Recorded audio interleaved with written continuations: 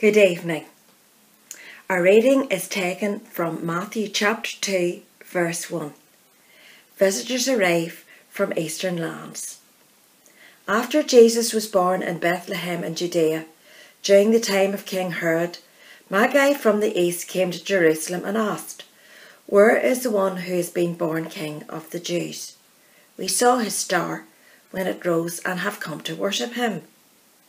When King Herod heard this, he was disturbed, and all Jerusalem with him.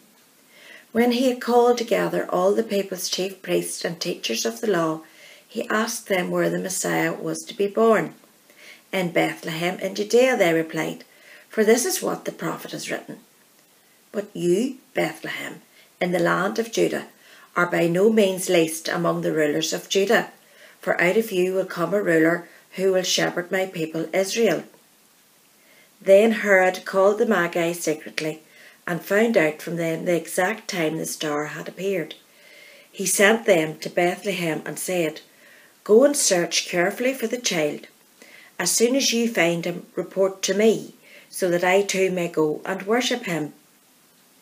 After they had heard the king, they went on their way, and the star they had seen when it rose went ahead of them until it stopped over the place where the child was. When they saw the star, they were overjoyed. On coming to the house, they saw the child with his mother Mary, and they bowed down and worshipped him. Then they opened their treasures and presented him with gifts of gold, frankincense, and myrrh. Amen.